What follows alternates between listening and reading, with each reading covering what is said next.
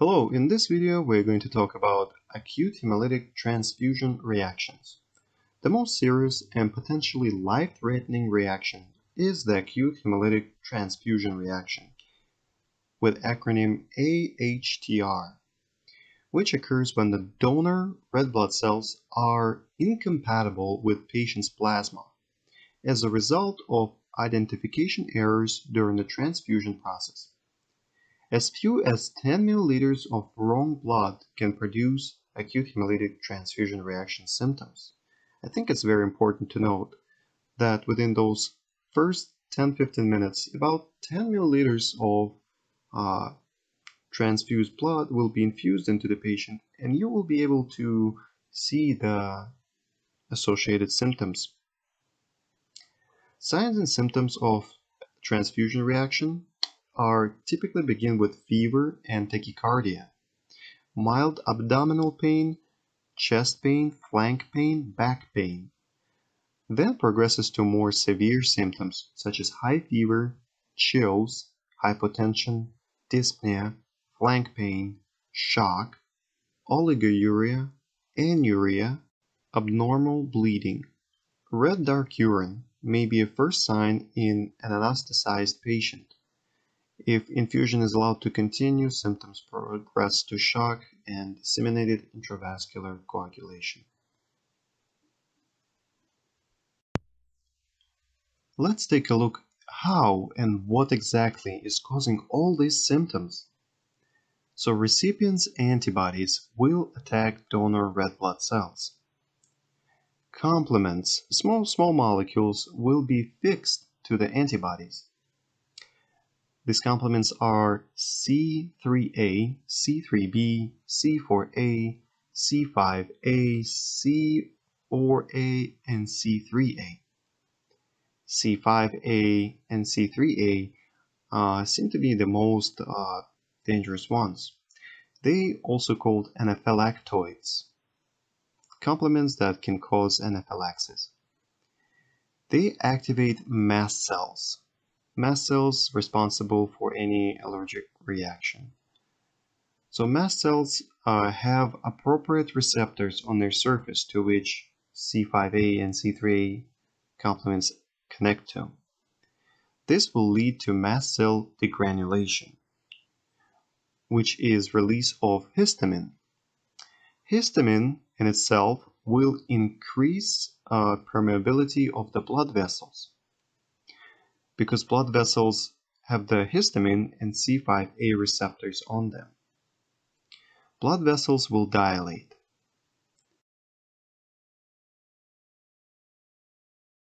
Blood will go to the tissues and will leave the circulation, which will lead to hypotension, which in turn will lead to possible shock. Histamine also will cause smooth muscle contraction in the lungs, which will lead to bronchoconstriction. Bronchoconstriction will lead to difficulty breathing, wheezing, cough, and hypoxia. Iselectosin is one of the cytokines which connects to the smooth muscle cells in the GI tract. It will cause increased peristalsis. Increased peristalsis will lead to diarrhea and abdominal pain.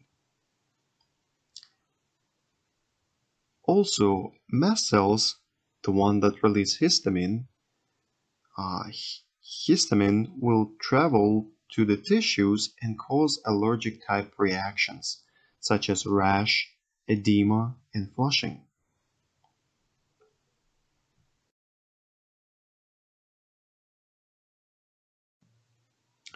Histamine and complements activate mononuclear cells. They in turn release inflammatory cytokines such as tumor necrosis factor alpha, interleukin-1, interleukin-6. Also, mononuclear cells will release chemoattractant proteins such as MIP2, MCP1, and interleukin-8. Histamine and complement proteins will also activate platelets. Platelets in turn will release their cytokines, tumor necrosis factor alpha, interleukin 1, interleukin 6, and coagulation proteins will activate the coagulation pathways.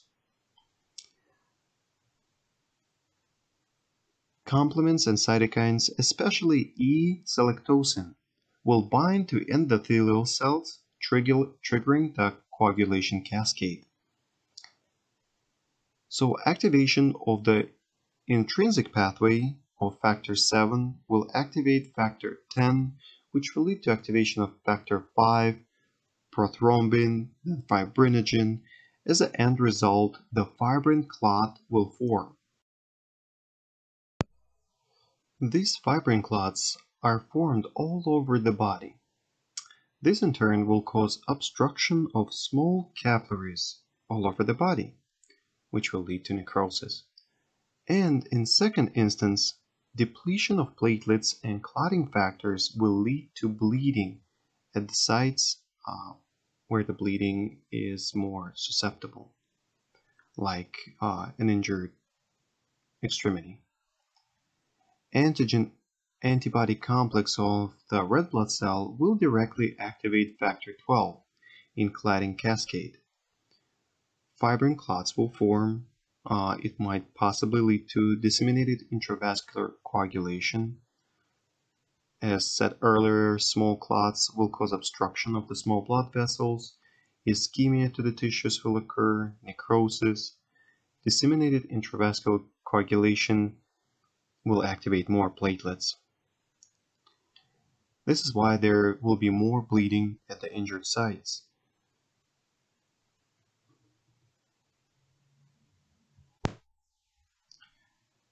Next, a rupture of red blood cells will release free hemoglobin into the circulation. This free hemoglobin will occlude renal tubules in the kidneys, leading to inflammation, which will be characterized by flank and back pain. Urine rich in free hemoglobin will turn dark red.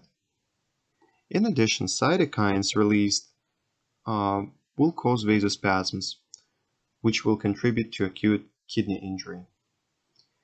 Free hemoglobin in the blood will cause changes in color of the plasma after the blood sample was centrifuged and the plasma is on the top of the red blood cells. It will be pink instead of yellow. Also, after red blood cell rupture, there is a release of particles, cell particles, such as part of the cell wall, prostaglandins, interleukins that are in the cell. They will be released into the circulation. These parts will travel to the thalamus and activate the temperature regulating nucleus in the thalamus, which will cause increase in metabolism characterized by increased temperature of the body.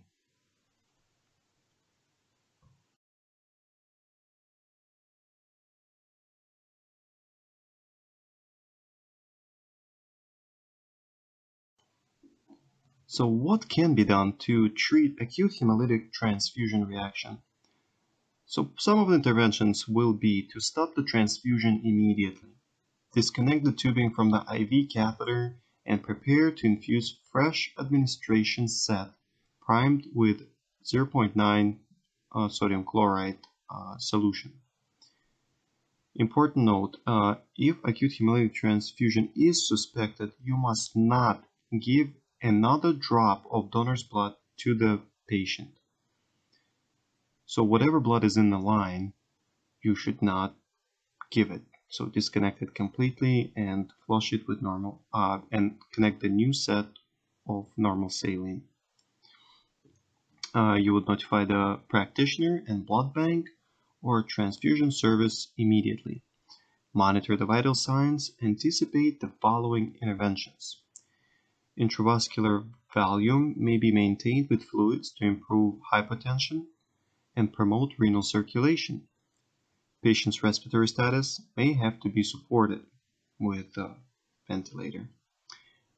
Low-dose dopamine may be administered to increase renal function, but dopamine administration in this situation is kind of controversial. Furosemide may be ordered to maintain urine output greater than 100 milliliters per hour to decrease the risk of renal damage. So, extreme care during the entire identification process is the first step in prevention. Clerical and human error involving proper patient identification, sampling, and blood unit identification are the most common cause of acute hemolytic transfusion reaction.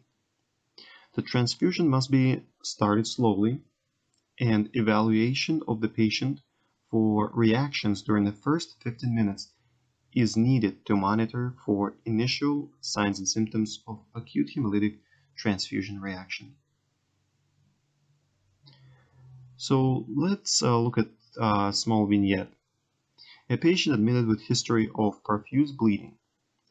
Patient has pallor, hemoglobin is 6.3, MCV 67, platelets 185,000, and white blood cell count 7.5 thousand. 1 unit of packed red blood cells is transfused. Within the first 15 minutes into the transfusion, patient starts to complain of severe flank pain and chills. Temperature is 68.8, heart rate 120, blood pressure 104/69, and respiratory rate 19. Patient's urine dark brown. Which of the following possible cause of these findings? So is it 1, donor anti-leukin antibodies are the cause? Second, recipient's anti-immunoglobulin A antibodies against the donor immunoglobulin A? 3, is it ABO incompatibility? Or 4, is it donor T lymphocytes that are causing all these problems? Since we're talking about acute hemolytic reaction and its incompatibility of the donor's red blood cells with the recipient's plasma, the answer is 3, ABO incompatibility.